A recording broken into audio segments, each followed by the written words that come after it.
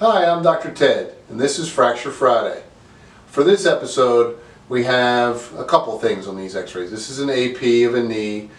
This is a tibial plateau fracture. And then on this AP x-ray, it's displaced and angulated, meaning that it's moved off to the side. There's an oblique x-ray that's supposed to be the lateral, which is not a very good x-ray that shows the same fracture in this x-ray here. So, some of the interesting stuff that we have going on here is that this knee is also extremely arthritic. There's lots of spurs and the joint space is very narrow, so that's some of the signs and symptoms of degenerative changes within the knee.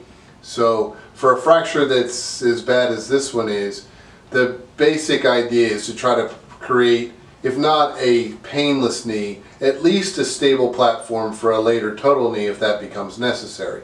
So this fracture is again fixed open reduction internal fixation. So we make an incision, reduce the fracture, and put a plate down the lateral side, down the outside of the tibia to hold the fracture in place. And the lateral shows that as well. You can also see more of the arthritic changes now that we fixed the knee. The joint looks this joint space, the distance between the femur, your thigh bone, and your tibia has gotten very narrow. So one of the things that shows us is that the bones don't float apart. On normal x-rays it looks like the bones are apart. So what's at the end of the bone is the cartilage, so it's really cartilage against cartilage. So as the bones seem to get closer and closer together, they become more and more arthritic because there's less and less cartilage, and that's basically osteoarthritis, is where the cartilage wears away. So you also see that underneath the patella, which is on this lateral x-ray. So I hope you enjoyed this video. Thanks for watching.